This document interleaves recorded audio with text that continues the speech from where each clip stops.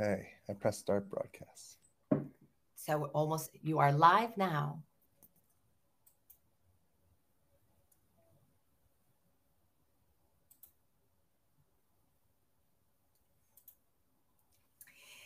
Hello, welcome everyone.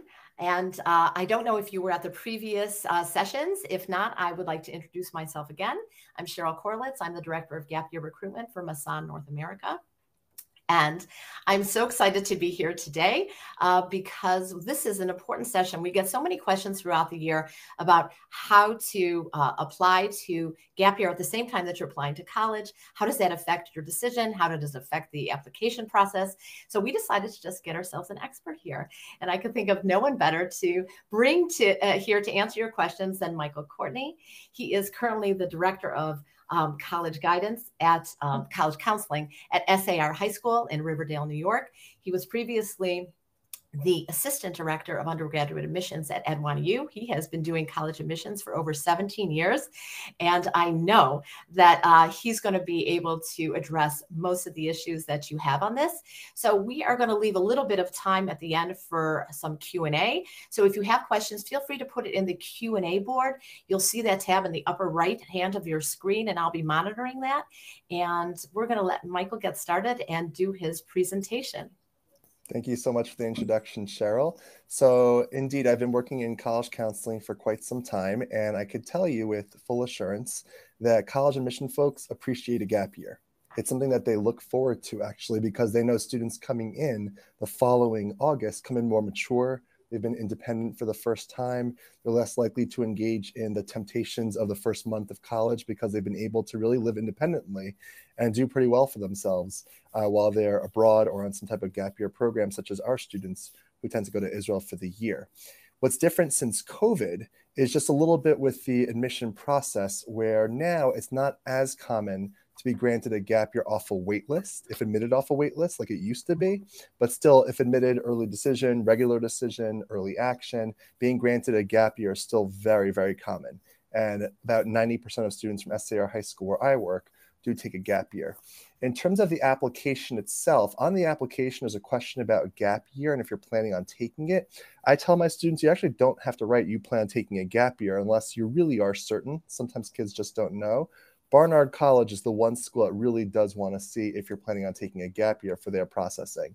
But otherwise, I tell my students now who are seniors, you're applying for fall 2022, even if your intention is to take a gap year. And what happens is once they are admitted and they know with which one college they want to matriculate, then they can request a deferral from that one school, and that school will typically grant the deferral. So the idea is that they are excited for students to spend the gap year and come the following fall. So my seniors would come fall in 2023. A few things to know about gap year. One is that deadlines really do matter. So it's really important to pay attention to deadlines, whether it's the application deadlines, also the financial aid deadlines. And families ask, if I know I'm taking a gap year, what's the purpose of doing the FAFSA senior year? And the answer is to actually get financial aid package comparisons among the schools you're considering. So even though the student might not be going to college in that fall, my kids will be going fall 2023, they need to know if they're going to deposit with one school by May 1st, which school that's going to be. A financial aid comparison is going to be important. So they're still doing the FAFSA this year, then they'll do it for the subsequent 4 years. It's also important to know that attaining credit during the gap year for an institution where previously deposited, it can be arbitrary. So common examples of schools that are very generous in credit granting include Binghamton. They typically allow a year of credit.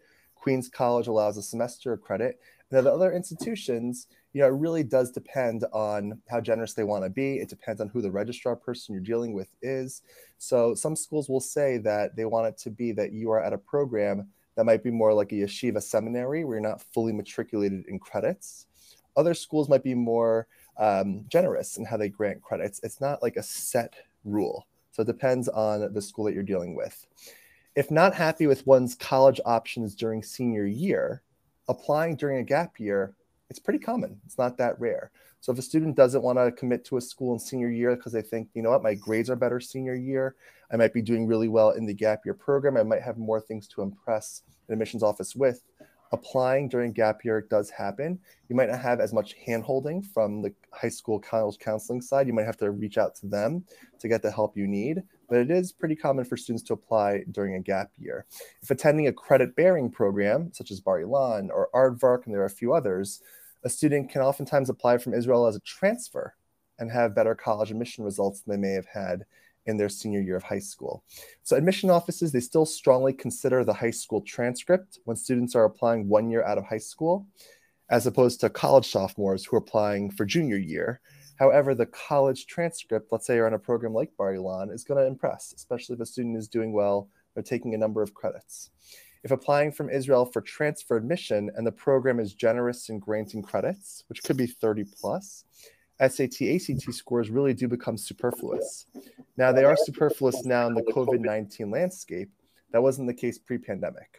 So the idea is that if you have a lot of credits to showcase, they'll focus less and less on standardized testing and more on the credits that you have from the college where you're spending that gap year. Other stuff to know. So admission offices, they still do appreciate the value of a gap year and how mature those students are. And what's interesting is there are some colleges that have a January admission whereby students can spend a gap semester or a gap year and a half.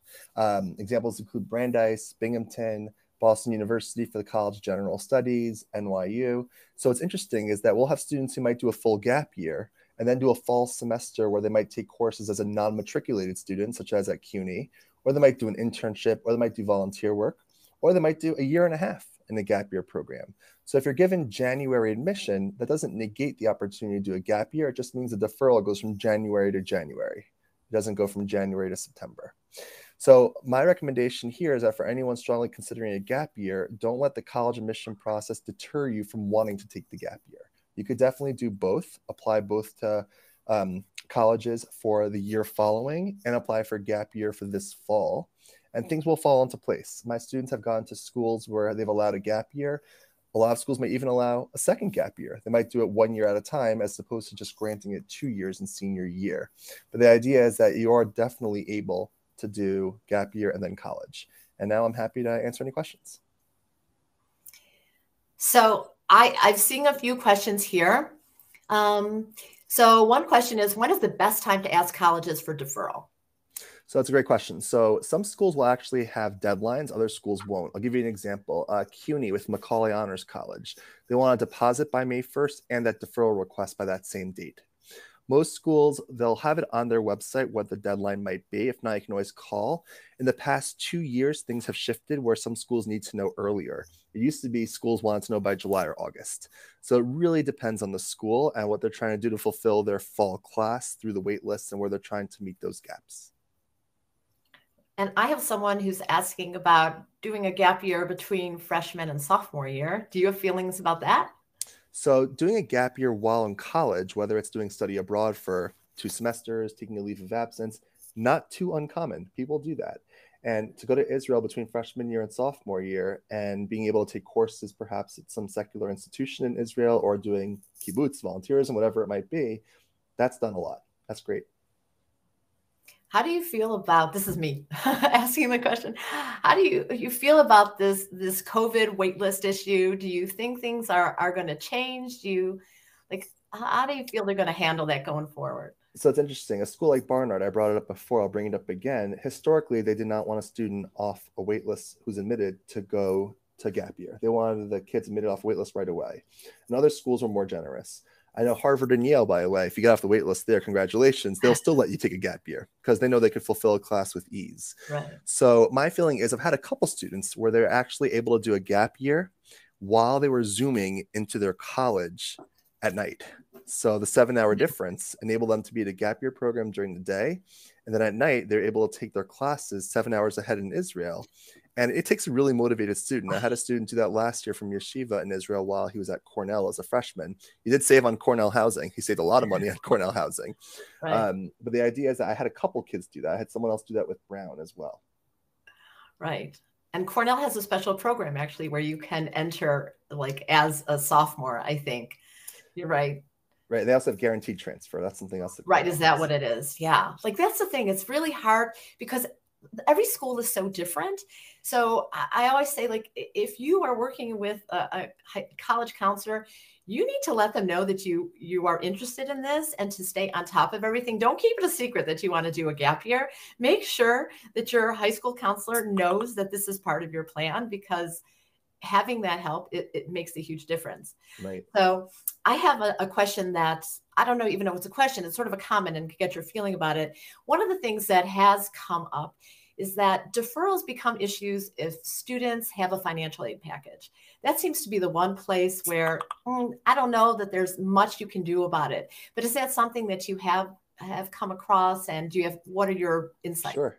So as long as the financial aid package that someone receives senior year, if they want to apply from a gap year the next year for financial aid, as long as the parent income figures are relatively the same, they'll get the same package. Oh, If parents made a lot more money the next year, they'll get a less generous package. If they made a lot less money, someone lost a job, they'll get a more generous package. So the idea is that as long as salaries are in line year to year, it'll be the same aid package. If there's a big discrepancy based on life circumstances, then the financial aid offices take that into account.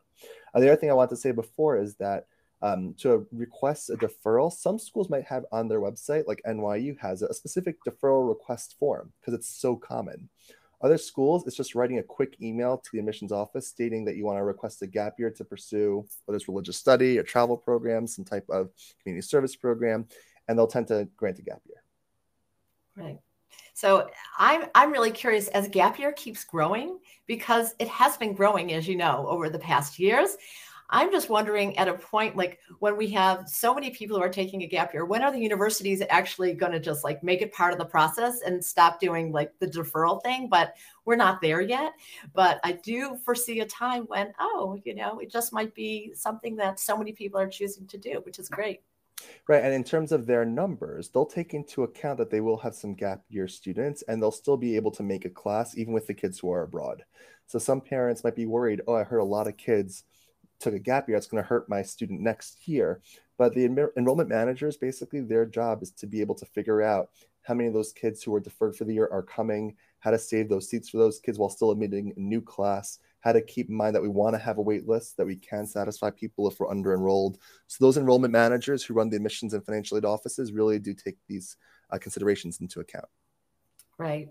So there's a question here, and you actually addressed it a little bit. It says, do public universities ever accept a gap year, or do you have to reapply and take your chances? But you mentioned Binghamton, specifically. And do you notice a difference between state universities and private? Let's just ask the question that way. So that's a great question. Rutgers, a few years ago, made you reapply. In recent years, they've allowed you to just take the gap year. CUNY allows for a gap year. My kids go to University of Michigan, University of Maryland, so they don't make you reapply. University of Massachusetts Amherst, SUNY Albany. So I have not seen that with them. I know University of Connecticut does not grant gap year.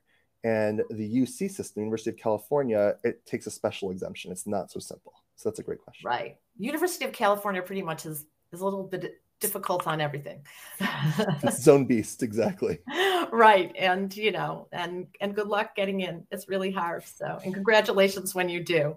Absolutely. Exactly. So, I was smiling because when you said University of Michigan, I'm in Detroit. So, University of Michigan is one of our local universities. And I also know, having worked although with Wayne State University, which is the Detroit-based state university, they do encourage you to just reapply, and they tell you, just don't do the deferral. So it really, whatever works for them. So, and I've had a student get into Wisconsin-Madison, able to defer. I've had a few students do that. So that wasn't an issue for those kids. Right. Okay. So we are saying that UC system will just we'll finish here. UC system doesn't really accept a gap year, right? It just takes a special exemption. So you have to make a good case for yourself. Okay. So you shouldn't count on it is what we're saying, but not completely a no. And then a question about, do colleges usually defer academic scholarship offers? Yes, they do, as long as your senior year performance is in line with what originally got you that scholarship. So if you tanked senior year, you might lose that. So if you had a really good senior year in line with the first 3 years, then any scholarships that you're awarded as a senior will carry over during the gap year to your next 4 years beyond the gap year. So there you go. Stay vigilant. It's not over till it's over. Okay. That's my recommendation also. So Michael, thank you so much for being here. This was great information. You covered a lot of territory in a very short period of time. So really such a pleasure. And we are so fortunate that you came here today. So thank you. Thank you everyone for joining us. And I hope you'll join us at the next session. See you soon. Have a great day. Bye, everyone. Bye.